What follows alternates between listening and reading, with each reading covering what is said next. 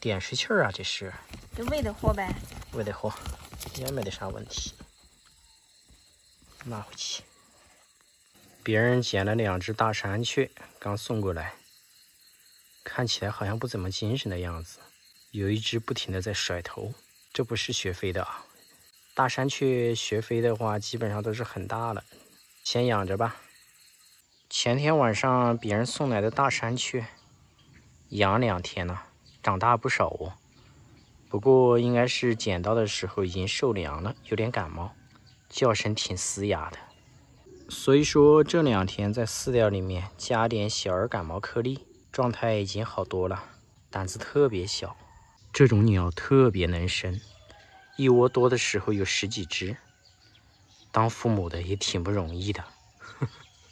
这2家伙估计不小心从窝里面掉出来的。这种鸟一般的都在墙洞里面筑巢。好，我们继续观察。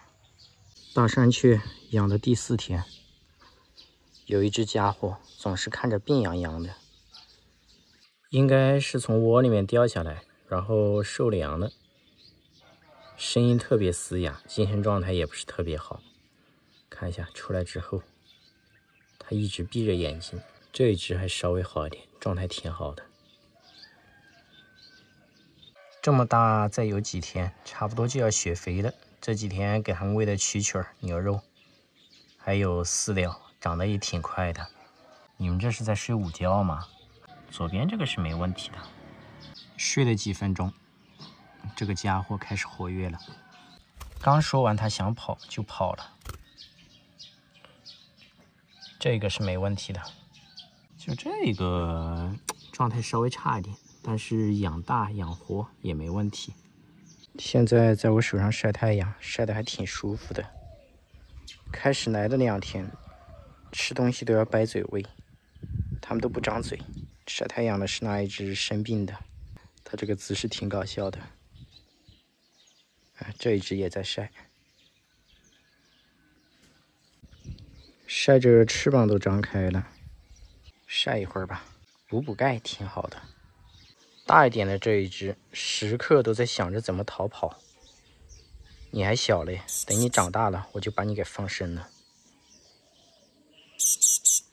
叫的好可爱呀！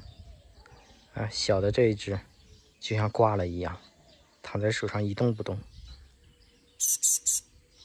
饿了吧？给你们搞点吃的，等到大一点会把你们放生的啊！张嘴。小的吃了一口牛肉。来，想逃跑的小伙子。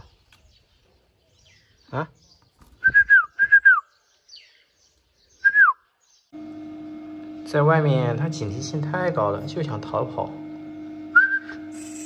回来给它搞点吃的。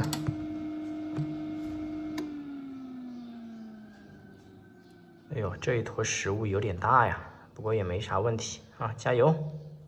好，一口就饱了。已经喂饱了，放到太阳下面，就这样睡。不知道的还以为他们领盒饭呢。带他们熟悉一下环境吧。太逗了，他们，特别这个家伙，超级能睡。